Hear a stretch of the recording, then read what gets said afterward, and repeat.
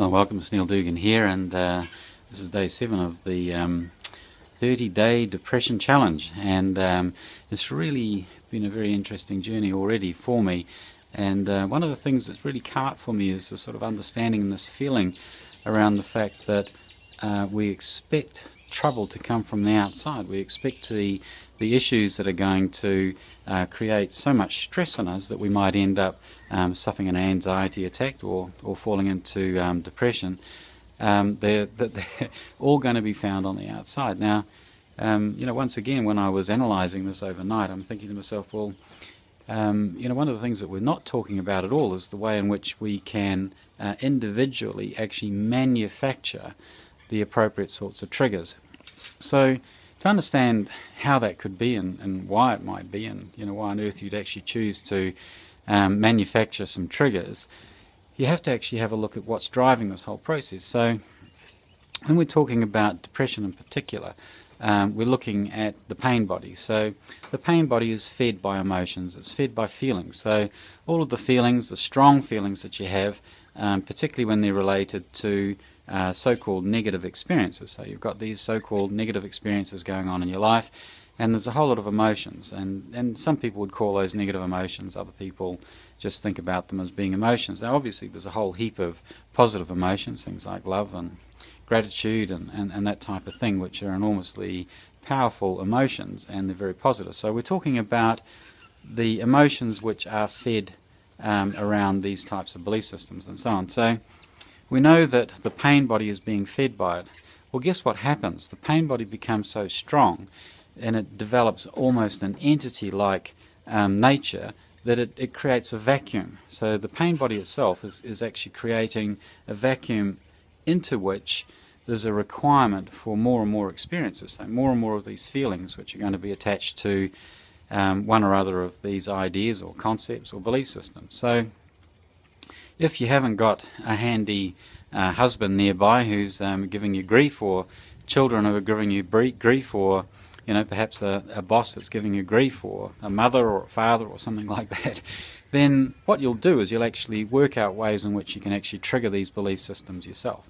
So it's easy to see examples of these, and I'm going to give you an example only in the last 24 hours for myself. So I've been in a new relationship, and in this new relationship there's all kinds of stresses that go with it. So normal stresses when people begin a new relationship and they're testing out each other's karma, and they're trying to actually work out what suffering that they can sort of intersect with and all that type of thing. So that idea of intersecting fields of suffering. Now my new partner and I are trying exceptionally hard in a very conscious way to manage this process and to make sure that that we are being very, very careful not to deliberately in any way actually trigger one another. So you've got this kind of situation where you've got the potential for unrest and the potential for issues are simmering. So this potential is simmering away there. And when you feel that vacuum, and so we're now talking about an example in my own case here, I have this need, the pain body has this need to get emotions around being abandoned. So I talked a little bit about my experience with feeling abandoned before, and whilst I've done tremendous work on it, it no longer controls me. It's still there. And in the situation yesterday, in the absence of any sense of abandonment coming from a partner, I was able to actually manufacture an idea in my mind that in fact I was actually being abandoned, left to my own devices and that type of thing. So I actually generated and manufactured this thought, which then acted as a trigger against this concept which Neil Dugan is going to be abandoned. So that's the concept that sits in there, and lo and behold, all the emotions that were stuck in and around abandonment came out to play. Now I hasten to add that I was very, very careful to nip this in the bud and make sure that it wasn't indulged in, but you can't, or I can't deny the fact that I was triggered just a small amount. So like there was a small amount of triggering going there, and you know, all the identifiable emotions came out of it. So here we have an example of there's nobody to blame in the environment. I just can't find anybody to blame in the environment. And so what I'll do is I'll just go and manufacture a trigger which can trigger this belief system so that I can have the experience yet again of feeling as though I've been abandoned. So there you go. It's entirely conceivable, and I guarantee that you're doing it every day.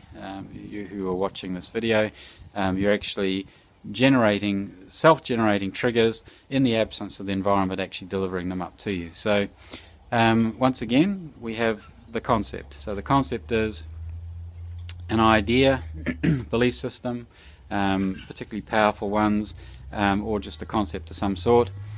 A trigger coming in which is tuned perfectly to tweak it, so it pushes those buttons. So away we go, we'll push a button and we trigger the actual concept or whatever. Out come the emotions. They're just like a parade of emotions which are perfectly adapted to that trigger, and they feed straight into the pain body, and the pain body says, yum, yum, yum, yum, yum, what a nice lunch.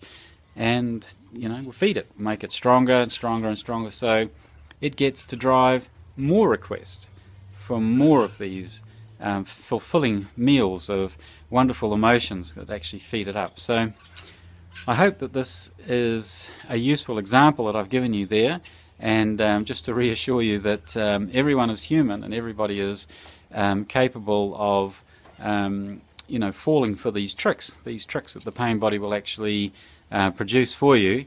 And I hope also that it will show you that it's entirely possible still, even in that process. So like I went through all of those little bits and pieces, but I was able to minimize it at each step. So I minimized the amount of emotions, I minimized the amount of mind that was involved, so all the thinking, I minimized all that amount of mind, minimized the amount of emotions. I watched the triggers, I actually learned something new about the particular trigger that was going on, and you know, I'm able to look out for it in the future. So next time one of these triggers I am generating in myself, because nobody's abandoning me at the moment, then I'll be able to watch it and I'll be able to actually see it coming, and I'll say, sorry, I'm not going to feed you, pain body, I'm not going to feed you anymore. So hope that's helpful, and I look forward to seeing you on the next video. If you're watching this on YouTube, please hit the subscribe button, it really helps.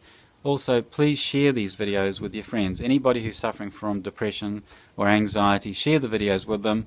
We're going to be going through the entire process around anxiety and depression. We're going to look at really hard at how mania works in with these two as well. So look forward to seeing you on the next video, and please like and share. Thank you very much. Bye.